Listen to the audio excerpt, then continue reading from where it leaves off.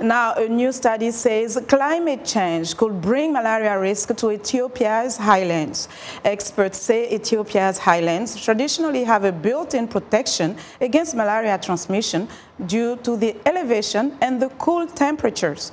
But Bradfield Lyon, a researcher at the University of Maine, found that since 1981, the elevation needed to protect people from malaria has risen by 100 meters.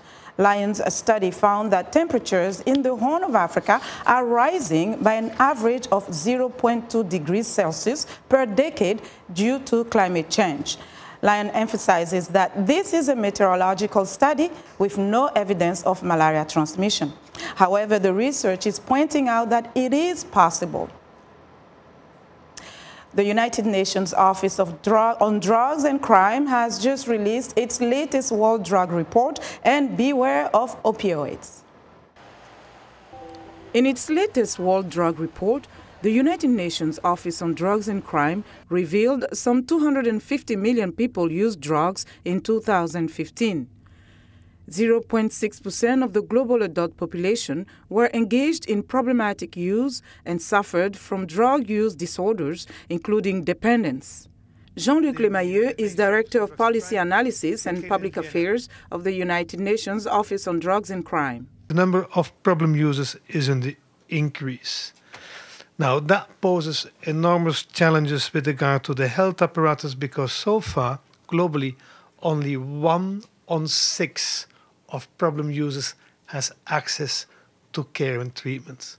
The UN Office on Drugs and Crime says opioids were the most harmful drug type and accounted for 70% of the negative health impact associated with drug use disorders worldwide.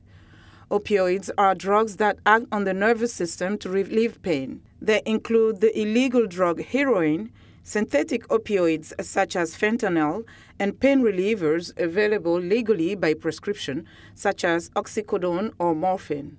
The continued use and abuse of opioids can lead to physical dependence and withdrawal symptoms. Disorders related to the use of amphetamines also account for a considerable share of the global burden of disease. The report finds that hepatitis C is causing the greatest harm among the millions of people who inject drugs worldwide. Thomas Pitchman is research officer with the UNODC. Close to 30 million people have taken a drug equivalent to 0.6% of the global population. Issues of concern to us are the issue of injecting drug use.